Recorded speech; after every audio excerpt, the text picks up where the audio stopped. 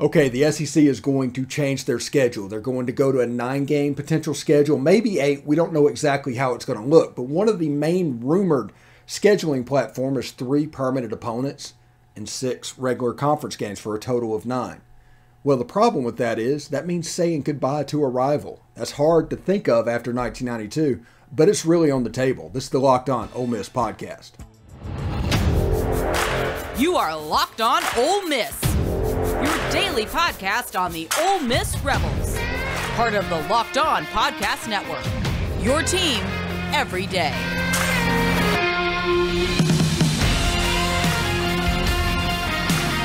All right, welcome to the Locked On Ole Miss podcast. I'm your host, Stephen Willis. Thank you very much for tuning in. As you can see below, the Twitter handle is the Stephen Willis. Go subscribe there, follow there, do whatever you need to do. But we tweet about all kinds of fun stuff on my personal account. So there it is. And also, just to let you know, I am a veteran of 10 years in the media game with Rivals.com. And of course, I worked in the Manning Center for 3 years. So I've seen both sides of things. That's the reason I'm so confident. That's the reason I constantly talk about what I talk about, is all of that is an option. And I just want to translate that for you.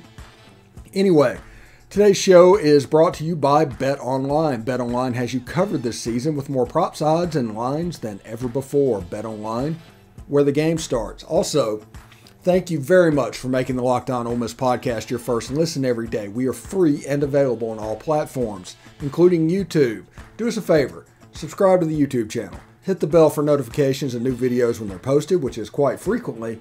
And of course, upvote the video itself. If we had 1,000 subscribers on the YouTube channel, we will do post-game live. And post-game live is going to be really cool. And we've already saw, like, the Georgia Tech game is going to be a 2:30 game on ABC.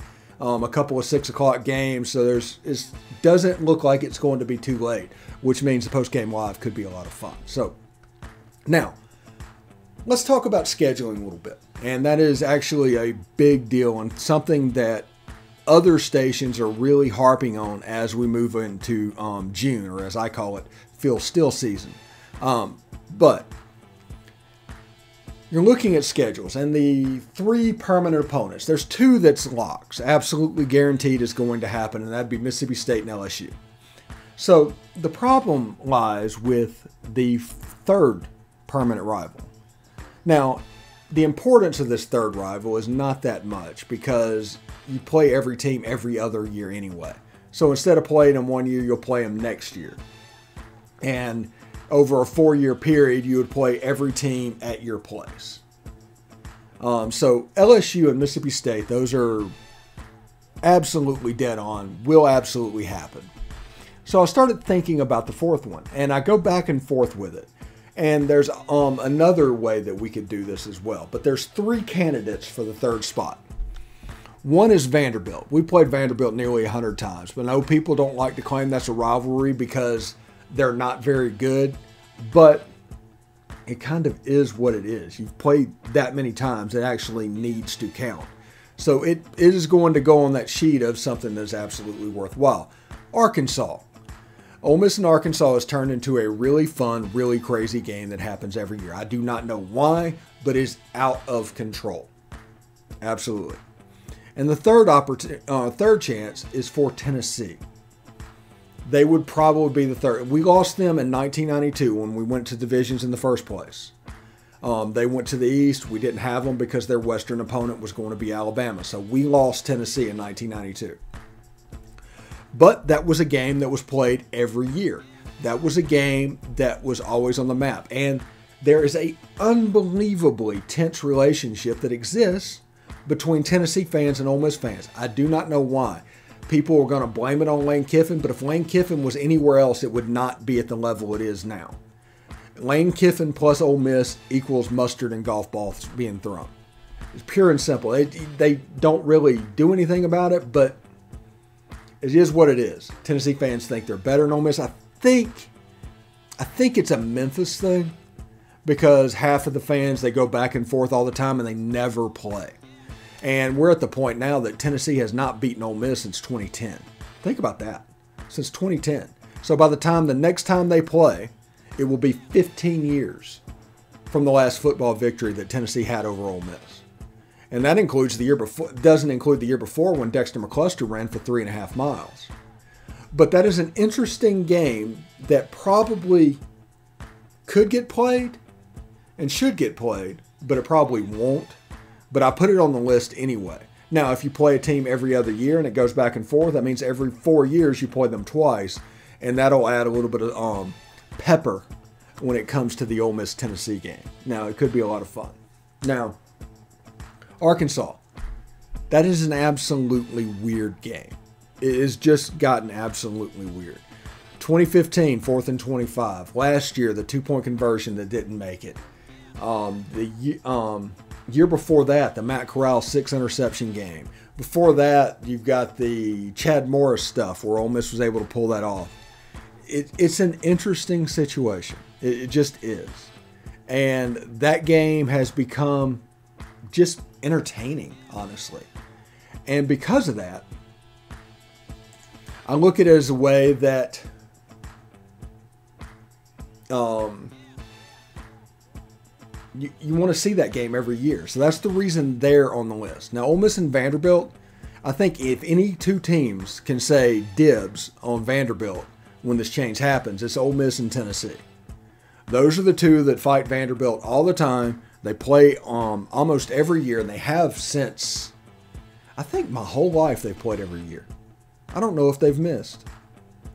And because of that, Vandy's able to beat Ole Miss from time to time. It's a big game to Vanderbilt because it's a game they think they can win usually. Even though whether they can or can't is absolutely irrelevant. But they think they can.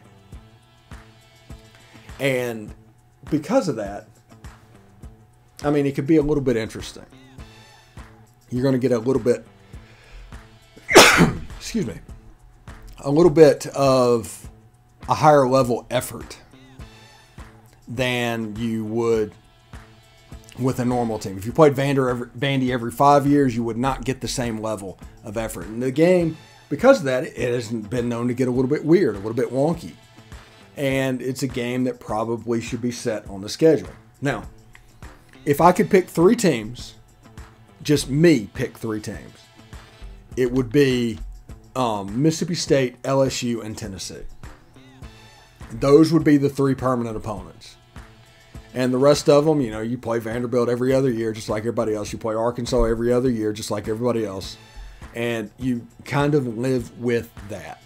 That's probably what I would do with the Ole Miss part of this. Now, coming up in the next segment of the show, you will hear what I would do with other schools and some interesting things that might come up. And I'll talk about that a little bit. And also, we have Tom Vanderford coming on this afternoon if he can make it. If not, you might have somebody else, but I'm filming this a little bit early. So we have that coming up right down the line as well. Our partners at BetOnline continue to be the #1 source for all your betting needs and sports information. Find all the latest odds, news, sports developments, including this year's basketball playoffs, major league scores, fights, and even next season's NFL futures. BetOnline is your continued source for all your sporting wagering information, from live betting to playoffs, esports, and more. As you can see below, Ole Miss is opening up as a 21.5-point favorite over Troy. The over-under at BetOnline is at 7.5 games, and more lines are going to come out with BetOnline as this goes forward. So head to the website today or use your mobile device to learn more about the trends and actions. BetOnline, where the game starts. Thanks for making the Locked On Ole Miss podcast your first listen. For your next listen, check out the Locked On Sports Today podcast. The biggest stories of the day, instant reactions, big game recaps, and of course, the take of the day. It's available on Audacity, YouTube, and wherever you get your podcasts. In the first segment, we talked about how we would do the future scheduling in the SEC with Ole Miss. Now let's kind of look at the other teams in the conference and interesting things that could happen. Now we start with Alabama is going to have Auburn and Tennessee. That is just going to happen. It's the third one that could be interesting. I've seen people call for LSU. I've seen people call for Mississippi State. And I think Mississippi State could be that third permanent rival for Alabama because they've played 100 times. And a lot of this stuff is me talking about teams that have played a bunch of times. There's a lot of history in the game because those permanent opponents, it really needs to lean on that instead of like this game has been good for the last 10 years, let's make it a permanent thing. Doesn't really necessarily work. The other thing I'm curious about is Auburn and Florida. Will that be a permanent rivalry whenever they lost that game? Real similar to the Ole Miss and Tennessee game. They lost the Florida game when divisions were created. I'm curious to see how that happens. Auburn has Alabama, Georgia, and will they have Florida? It's kind of an interesting thing, but that would probably be the 3 games that historically they would like to play. Arkansas is probably the big winner of this expansion. Just absolutely. They've been a rudderless ship for 22 years. Now, what do I mean by that? They essentially had no rivals when they came in. It was like the new kid that moved into town and was forced to go into the lunchroom, and they had nowhere to sit, and they tried to force partners in different places. You got the boot with LSU, you've got the border war with Missouri, but none of them really stuck. You had A&M, and there was a rivalry with A&M a little bit, and they play in Arlington every year, and that's kind of the biggest rivalry on their schedule right now. But when this happens, move over, because their original OG rivalry is coming into the Southeastern Conference, and that is the Texas Longhorns. There's nothing that people from Arkansas like more than beating Texas. So you could have a situation to where their rivals are set up, Missouri, LSU, those 2 forced rivalries, and Texas. Pretty cool. Nice, decent little thing. And it should make Arkansas football fun. Now, the problem with Texas is it could be at the expense of the Ole Miss Arkansas game, which, like I said, has turned into a little bit of a fun thing. Tennessee, I think Tennessee, Alabama, I think Tennessee, Vanderbilt, and then there's that third one, which I would do Ole Miss. But Florida might show up in there. Florida, Georgia, Florida, Tennessee, Florida, Auburn, boom, done. South Carolina, Kentucky, South Carolina, Missouri, South Carolina, somebody. You know, whenever you do all that, it's not going to be perfect, but there are some historical matches that make a little bit of sense. And in doing so, you might find yourself in a position to where you have a chance to make your schedule pretty fun every year with your permanent opponents. So these permanent opponents are going to be fun. Everybody talks about, well, are they going to make a permanent opponent for Alabama, Vanderbilt? I don't think so, because there's no history in that game. I think those 3 are going to be historic. They're going to have to be. If you're going to do it every year, it's going to be by your fan base's demand. It's going to be about their fan base's demand. Ole Miss and LSU is happening every year. Ole Miss and Mississippi State is happening every year. There's no doubt about that. It's the third one that's going to be interesting. Mississippi State. I sat down and tried to think of permanent opponents in Mississippi State. And you have Mississippi State and Ole Miss. And then what? What's the next biggest game for Mississippi State? I'm not making fun of them. I just don't know. I know they put in all of their eggs about Ole Miss during the season. But is that their season? I just don't know enough about Mississippi State other than the fact that I can't think of anything. They play LSU every year. They play Bama every year. I guess they've played Bama a bunch, so that could be the second game. The third game may be Kentucky. I don't know. This isn't a shot at them. It's just weird that whenever you're looking at permanent opponents of teams, it kind of just, at least 2 roll off immediately. It doesn't matter who it is. Even somebody like Missouri is like, okay, Arkansas and Oklahoma. Boom. You know, they played Oklahoma 90 times. Yeah, that makes sense. You know, Texas and Oklahoma, Texas and Arkansas, Texas and Texas A&M. Boom, there's your 3. Just wipe your hands, you're done. And that's also 3 amazing content items for ESPN, by the way. You know, Alabama, Auburn, Alabama, Tennessee. Who's the third game for Alabama? I'm not sure about that. That's going to be kind of up in the air. Georgia Bulldogs, Georgia, Florida, Georgia, South Carolina. What's the third game? So this 3 is a nice thing. And the reason it's 3, by the way, and nobody will say this, is like, how did you get to 3? Well, that's because the game, once you don't have permanent opponents, there's enough of them to where you play 6 games every year. You can play a full SEC schedule in 2 seasons. So 3 permanent opponents, you know, It's a nice even thing and easy to schedule. 3 makes that possible. Now, lots of schools have 2 permanent rivals that you can think of right off the top of your head. The third one could be a little bit of a reach. It doesn't matter if it's Alabama. It doesn't matter if it's Auburn. It doesn't matter if it's LSU.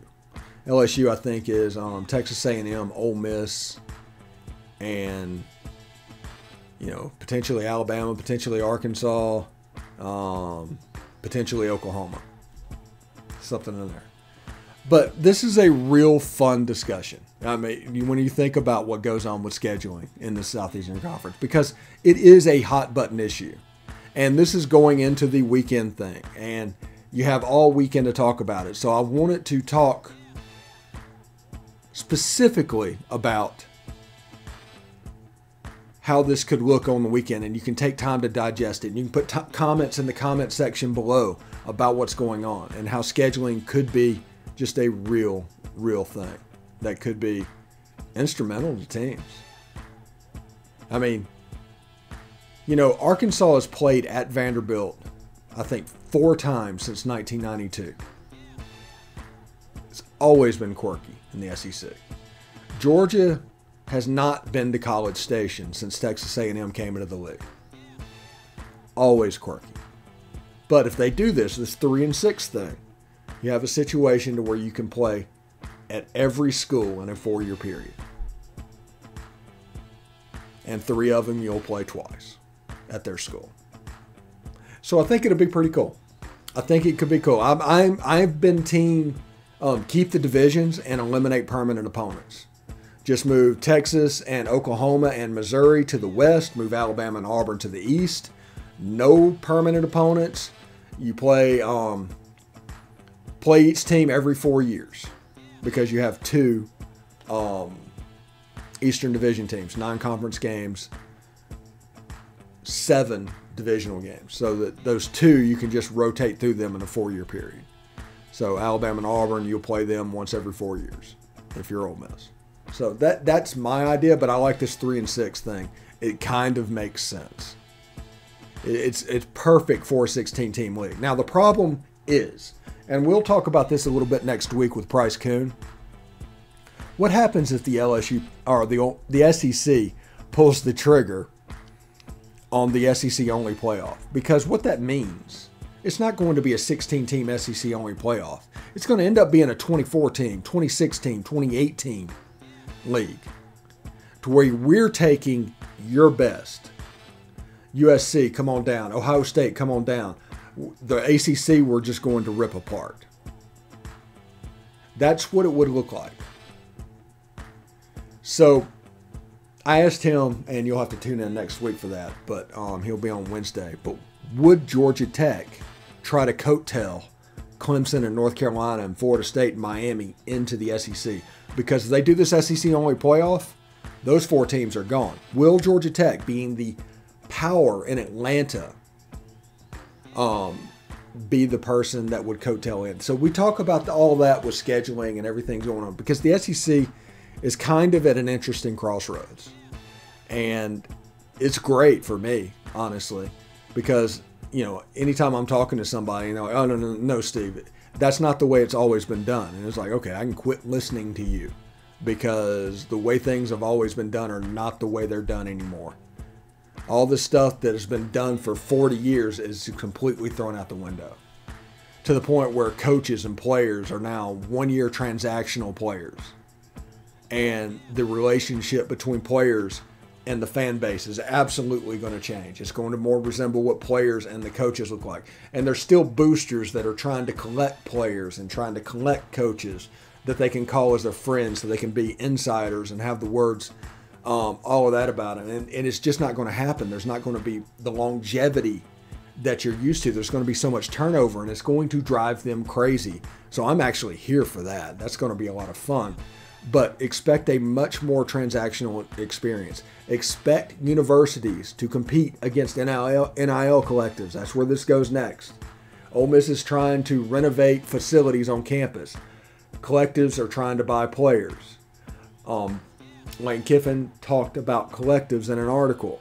They're going to compete against each other. And you're going to see that the ego buys that people have, if you go to the Ole Miss thing, you have the Craddock Court or the Sandy Black Pavilion and all that, those ego donations, those are going to go to NIL. But what happens whenever the player doesn't work out and you automatically lose any power that you have?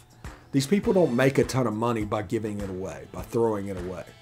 So if it turns out to be a bad investment, it's going to backfire a little bit. It just is. So that is going to be a whole lot of fun. When we come back, Tom Vanderford is going to talk about Ole Miss sports, and we're going to have a little bit of fun there. So stick around for that. All right, thanks for making the Locked On Ole Miss podcast your first listen every day. We are free and available on all platforms, including iTunes. So don't forget to rate and review us on iTunes. Give us a 5-star review. You can say whatever you want to say. Just give us a 5-star review. I'm here with Tom Vanderford. He's back. He's back on the show for his weekly feature, and we're going to talk scheduling. We're going to have a good time today. How you doing, Tom? Doing great, man. How are you? Oh man, I am almost done with the renovations, so that's going to, I'll be happy about that. So good deal, good deal. Yeah. So let's talk about the 3-6 schedule module. Basically, the 3 permanent opponents and 6 SEC modules as a potential. The other one's a 1-7. I think that one was put in there to fail, just so they could say there were options for the 3-6 thing. But I think the 3-6 thing is going to come through. My thoughts, in like an ideal world, I think that obviously Mississippi State and LSU at Halloween also. The third one, Tennessee. I like that. I like that. Of course, I'm always looking for the the easier foe, and Vandy's been a permanent opponent out of the East forever. But with this new world of NIL, I don't really think you're going to have any cupcakes anymore in SEC. I really don't. I just got off the phone with Bryce Kuhn from Georgia Tech. I interviewed him for a show next week about the Georgia Tech game and everything. But we talked about, whenever everybody says SEC only playoff, they assume they mean SEC with 16 teams in Texas and Oklahoma. But that's not what they mean. It's going to be an SEC playoff with 28 teams, with 30 teams, with all the best of your conference's teams in the new named SEC that is going to function like the NFL. But I think so. Yeah, it all starts with the 3-6 thing. But there's down the road, I see like USC, UCLA, Oregon, Washington, Ohio State, Michigan. All of them will be collected under this umbrella and have a chance to be big-time football. And I think you were the one that I noticed that said it on Twitter, and I agree. The NCAA wants to get rid of the P5, man. Mm-hmm. There's just too much money involved. They can't control it. They want to just get back to controlling maybe the G5 and FCS and so on and so forth. Yeah, whenever they went through the Sandusky pedophilia thing and they just completely hammered Penn State, and Penn State was able to sue them and get a lot of those sanctions reduced, the NCAA really lost all teeth. Even the Ole Miss case, it was like 15 scholarships over 4 years. In 1994, it was 15 a year. Yeah. Right. But they wanted to hammer us, but it wasn't as bad as it could have been. Because they are so careful with the punishment that they get away from. So they want the Power 5 to get out. They want to do G5, FCS, and kind of function how they used to, like 1992. Because right now, the P5 is just running this. They just want them out of there. Yeah. I did kind of laugh at Saban saying that, that this was going to destroy the parity in the SEC. I thought that was funny. Yeah. Was it 15 out of the last 6 years the national champion has either beaten Saban or was Saban? Yeah, exactly. Yeah, that's parity. Parity, yeah. And I think that's one of the great things about the transfer portal and NIL. Because the way it was set up before, there were 5 teams that could recruit to the playoff. You had Alabama, you had Clemson, you had Ohio State, maybe Oklahoma, maybe Clemson. And they're just stocking year after year recruiting to that playoff. And there was no other way to get around it. So the top 50 players in the country were going to those 5 teams. And the gap was widening between teams. But now with the NIL, the top 50 is spread out. And with the transfer portal, the top 50 is spread out even more because of what's available and talent. So it actually is going towards parity. Everybody's freaking out about NIL, but NIL might be the way for us to get to parity. I think so. I really think that it's going to benefit teams like Ole Miss that are proactive in the portal, and that they, they don't. We didn't go out and get. I mean, Zach Evans was a star, obviously. There were more that guys that we got, Dart and Trigg, that were stars, but we got, and I can't think of his last name off the top of my head, but the tackle from Western Kentucky, Mason Brooks, the line, right, Mason Brooks, and then we got the linebacker from Central Michigan. I mean, these were guys that are going to be contributors, guys that are probably going to play on Sundays. Yeah, and they like digging for those little nuggets. They didn't necessarily. They never were in the game for the LSU defensive guy, Ricks. I think they were never. They never even tried to get him. But they got Tasheen or Isheem Young, who fits our system. They got the kid from Auburn that fits our system. I just they really didn't ruffle any feathers. They got kids that the other teams wanted to keep, but they didn't ruffle any feathers. Yeah, and the thing about it is the transfer portal, transfers have such a negative connotation in our society. So it's going to take a couple of years for this transfer portal to actually expand and be bigger than it is now. But they go out, they've got both co-defensive players of the year out of Big 12 in 2020, our big freshman of the year. Right. And Isheem Young and Kari Coleman. JJ Pegues, a hometown kid that wasn't even looking at Ole Miss in 2020 or 2019. 2020.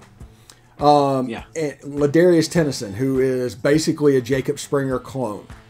All of these guys, they've expanded the talent on the roster to. They went to the Sugar Bowl last year with 17 players that were 4 or 5 star on it. Right now they're sitting at about 30, 32, something like that, somewhere in there. And the transformation of this roster is just absolutely phenomenal. Nobody's talking about it because they don't want to. They don't want to do that because they don't want people to be excited. Everything is, I don't know, so negative in recruiting. But it's okay to be hyped up about this group. If they don't hit as where you want to go or what you're expecting, that's okay too. It doesn't really matter. Exactly. And and the national media, they you can tell that they really aren't cued into the whole Ole Miss thing. I mean, I saw where they've got Jackson Dart picked as 4th in the Heisman race, and he might not even start. I mean, if he gets it together and he has a Matt Corral experience a la 2020, he very well may start, but right now he's got to calm down a little bit. Yeah. And and like I said before, I'm for what's best for Ole Miss, and in that spring game, you can't pass up the fact that Kincaid Dent looked the best of all 3 of them. Oh, don't do that, man. That's my opinion. Whenever I was at Ole Miss working there, we had a running back that 3 straight years ran for 100 yards in the spring game and never took 1 snap during the fall. Well, now I believe that. I believe we saw some running backs in this spring game that I don't see. Isaiah Woolard looked great. Yeah. And I doubt if he gets a lot of snaps this year, unless we get a lot of injuries. So there's not really a whole lot you can ever take from a spring game. Just, I tell people all the time, just be excited that you get to see the players, these new players play. Yeah. But yeah. don't. And don't you're right. expect I me. mean, Shy is not going to catch a touchdown pass this year. Yeah, chances are. Yeah, and people are losing their mind because the 4-man defensive front it was out there, and it's like, well, last year it was all 4-man defensive fronts because that's what they were running, and we didn't run it at all during the season. You can't tell. You only put stuff on film in the spring game to make people prepare for it, waste time. And exactly. Yeah, and they don't quite get that. They want it to be the end all be all, but they just don't know how to watch it. Right. It's spring game's vanilla. It's vanilla, and you just take away good performances. I thought, we've talked about this before, but Triggs a stinking monster, man. He is a game changer. Yeah. If you look at the spring game, Michael Trigg was with Jackson Dart on one side. The other side was Zach Evans. We don't know who the slot receiver is going to be, and that's the main portion of our offense. It was all split up, so you can't really judge the offense because all of them together they can do different stuff than all of them spread apart. Well, I don't. This is just my opinion, but I don't think our starting slot receiver in the fall played in the spring game. Potentially, Jalen Robinson absolutely could take that on, but do not. Everybody wants to give up on J.J. Henry for some reason. No, he did great. Yeah, do not count that kid out. Everybody's like Jalen Knox or Jordan Watkins or Jalen Robinson. I saw a lot of Elijah Moore in J.J. in the spring game. That kid was the most impressive receiver we recruited that year. Yeah. Oh, he was. He was, and he didn't get rid of his eligibility as a freshman last year, so he's a redshirt freshman this season. So, that's good, and you just keep going. Braylon Brown, we've got all kinds of weapons. The funny thing I is, do believe. Go ahead. The funny thing is that the people that don't really know what they're seeing and don't really know what they're talking about, they're always talking about the outside receiver production. What's wrong with these receivers on the outside? We need to find outside receivers. And it's like, no, 90% of the offense is played in the middle of the field because the conflict players are in the middle of the field. Yep. The outside guys are glorified blockers and double move guys. Yeah. The overwhelming majority of the passes this year are going to be caught by Trigg or the tight end, whoever that is, the slot guy, and the running backs out of the backfield. Mm-hmm. That's exactly, and I've noticed that's the safe move. That's the safe move, right? Yeah, I've noticed on Twitter the last couple of days that they're putting up Charlie Weiss coaching clinic stuff about Ole Miss Ole Miss and arrow routes, and that's really, really interesting because that gives you an idea of what they do and the way they can scheme it up to where plays that are normally run on the 1 and 2 yard line, they're running it on like 3rd and 7 at midfield, and getting those tight ends wide open, and it's very pro concept, but it's designed to look like a typical spread thing, and it allows you to just mess with those defenders, man. Oh, look, there's no doubt in my mind that Lane Kiffin got the guy he wanted. I'm sure in his mind he upgraded everywhere. So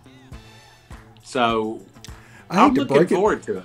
I hate to break it to you. He was never going to hire him to be on the staff as a quarterbacks coach behind Jeff Lebby, because Jeff Lebby was always getting the job because you come here, they run the Baylor stuff. The Baylor guys know how to put that in. So they want the baseline of that. That's the reason Joe John Finley was here, Randy Clements, Jeff Lebby.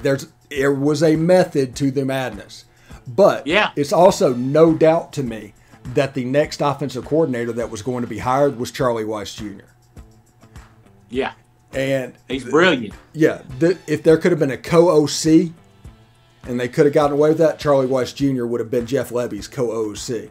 But they didn't want to do that for recruiting purpose. However, they wanted him to go out on his own and do whatever. But it was known as soon as Jeff Lebby's gone, this job is yours. It was all in the plan.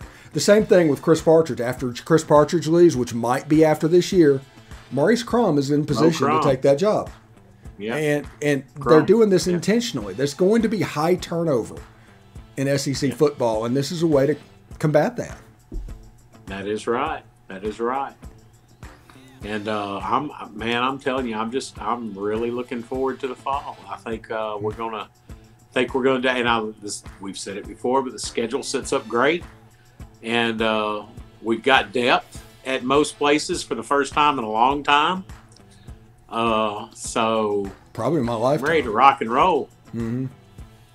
Yeah, it's been since the early '60s since we had this much depth on our football team, and it just has. I completely agree. Yeah, I'm not saying we're going to go 10-0 or 11-1 or whatever that is. Oh, me neither. But the talent's there. Yeah, it's one thing to be talented; it's another thing to be good. But this is an extremely talented football team. Yes, sir. All right, thanks for making the Locked On Ole Miss podcast your first listen today. Now make your second listen Locked On NBA Big Board podcast. Raphael Barlow, Richard Strayman, Sam Ferris, and Leif Thulin give fans an in-depth look at the biggest prospects, the latest player rankings, and of course, big boards. Follow the Locked On NBA Big Board every day on the Audacity app, YouTube, and wherever you get your podcast. Tom, always a pleasure, man. I look forward to talking to you next week. Yep. Thanks a lot, man. Take care, buddy. Hotty toddy. Hotty toddy.